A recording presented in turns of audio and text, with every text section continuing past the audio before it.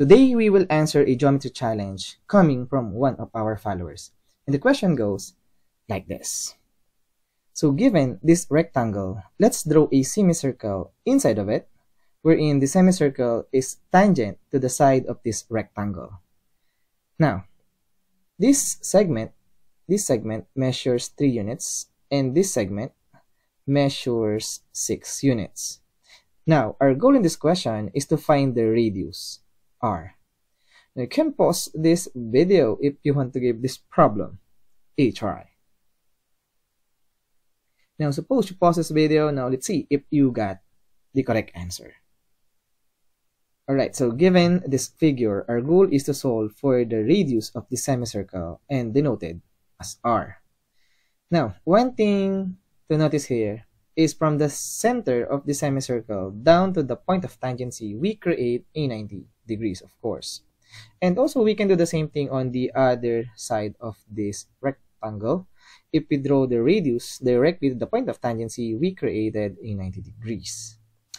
Now, to answer this question or to solve for the value of this radius r, let's extend this radius like this. Now, at this point, I see two congruent triangles. Now, where are they? So the first one is this right triangle right over here. And the second one, let's drop a perpendicular line like this. And these two right triangles are said to be congruent. Now, to prove this, let's call this angle be equal to alpha, and this angle is also alpha because vertical angles are congruent. Now, this angle, let's call this as beta. So, alpha plus beta adds up to 90 degrees. If this is alpha, of course, this other angle must be equal to beta. And also, from the center of the semicircle up to this point, this is the radius of the circle, and also this is the radius of the circle. So, by angle, side, angle postulate, these two right triangles are said to be congruent, or just the same thing. So, we will use this concept to answer this question. Alright, now, the next question is, how long is this segment? So, we know these two blue right triangles are congruent. Now, how long is this segment? So, this is the measure of the radius of this semicircle minus 3. So, this is just r minus 3. Now, since these two blue triangles are congruent, this side must be also equal to r minus 3. Next, how long is this segment? So, this is the measure of the radius of this semicircle minus 6, or simply equal to r minus 6. Now, let's focus on this right triangle, because using this right triangle, we can now solve for the value of r using the Pythagorean theorem. So, we have r minus 3 raised to the power of 2 plus r minus 6 raised to the power of 2 equals r squared. Now, if we expand r minus 3 raised to the power of 2 and r minus 6 raised to the power of 2, we get something like r squared minus 6r plus 9 plus quantity r squared minus 12r plus 36. Now, this r squared just bring down. And then, notice that we can eliminate positive r squared on the right-hand side and on the left-hand side. So, this is just 0. Now, let's continue combining like terms.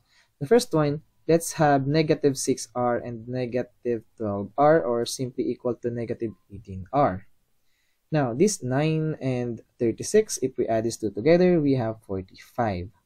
Now, let's focus on this quadratic equation containing r.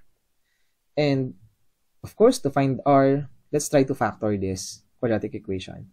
Now, this positive 45 is simply equal to negative 15 multiplied by negative 3. This is positive 45.